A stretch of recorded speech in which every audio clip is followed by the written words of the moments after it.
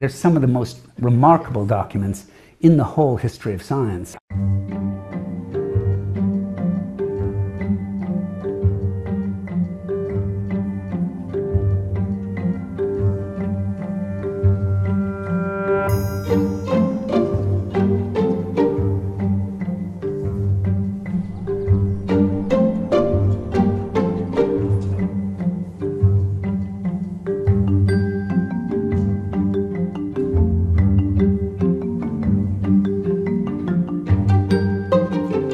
Like many other buildings, we don't have CCTV in places where people are just regularly just passing through. Our CCTV monitors the front of the building, it monitors the back of the building. So we have passed the CCTV that we have available to the police, and that's a matter for their live investigation.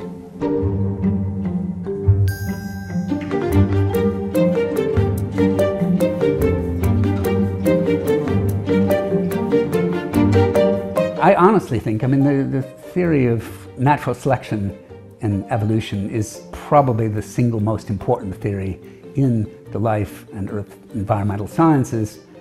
And these are the notebooks in which that theory was put together. It is a mystery. They're in good condition, so they haven't been handled much. They've clearly been looked after with care wherever they have been. And the important thing is that they have ended up back here.